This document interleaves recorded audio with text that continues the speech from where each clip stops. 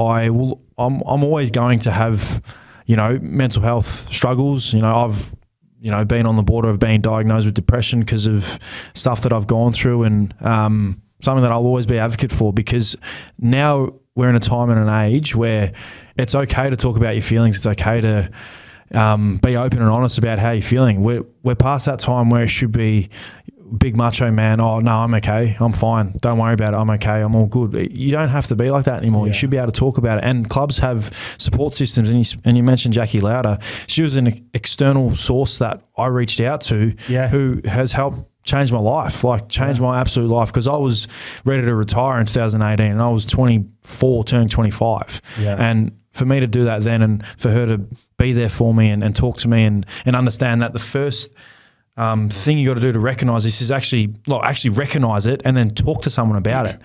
And you just feel so much better. So yeah, something that I'll always have with me, but I find ways to deal with it. And believe me, and he knows more than anyone, because commonly I talk to him about this. I still have my times where I struggle big time. Like simple phone call to Josh, be like, mate, I've called him before sitting in my sauna. I remember I was just crying. I was like, mate, I'm just really struggling. Like, I can't explain to you. I'm just really struggling. Like, it's just hard. I need you, mate. Like, I need you. He would just, you know, he'd just do his thing and make me feel okay. But it's just, it's just things that, I was always open and honest with. What's sort of your, like, it's interesting, and I appreciate the vulnerability ads, honestly, and I'll jump into a few more things, obviously, I did with Jackie, but for you, what's interesting is, obviously, ads is, you're not the only bloke that's getting phone calls from mates who are going through stuff like that. Like, for you, how did you, I guess, be a voice or an ear through that period? Because it's quite hard to balance, obviously, making sure he's okay, but obviously trying to help him out as well.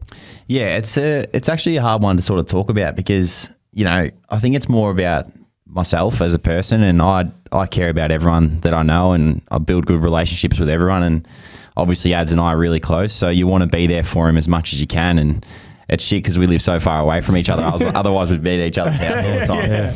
But it is, I think it's really important to be there for your mates. And like Adsy mentioned, it is okay not to be okay. So you've got to be, you've always got to support each other. And whenever Ads needs me, I'm always there. I'm the first one that, you know, I'll call him if I get wind of him being sort of upset or something like that. So to understand the person themselves and then actually be there for him is really important.